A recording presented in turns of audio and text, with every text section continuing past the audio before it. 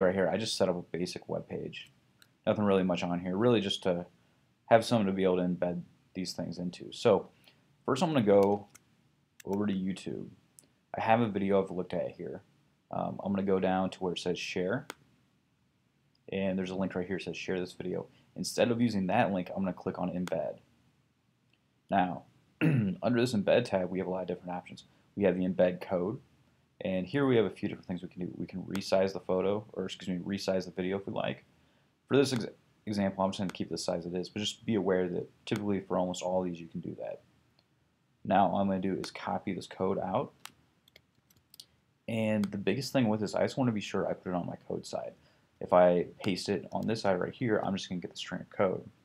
So I'm going to take that back, and I can see right here in my code where I want to embed it. So I'm going to paste, and just hit refresh, and right there you can see there's a placeholder right now for my video. So if I go ahead and save my web page, and then do File, Preview in Browser, I'll be able to see my video, and I can watch that video from my web page now. It's important to remember that we can do this with a lot of different content online. Things like SoundCloud, different photo sharing websites and things like that. We're able to take the embed code and put it on our site, which is really nice. I'm going to show you one more example, but with Google Maps. So I'm going to go ahead and search Lewis University, and this is going to be very similar to the way we did it with the YouTube video.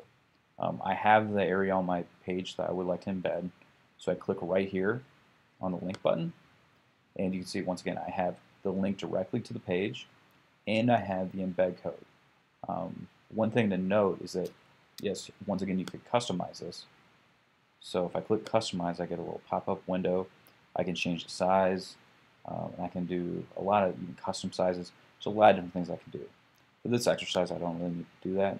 But once again, I'm just going to go down the bottom, copy this embed code, go back to Dreamweaver,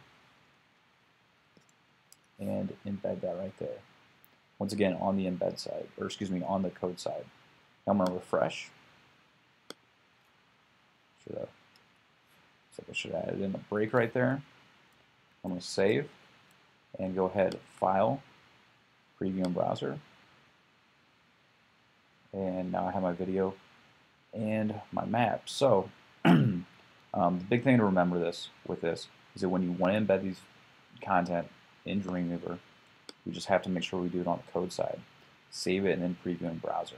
Also, kind of keep your eyes peeled for other websites that allow you to do this, because it's a nice way to put a lot more content on your site. So if you have any other questions, let me know.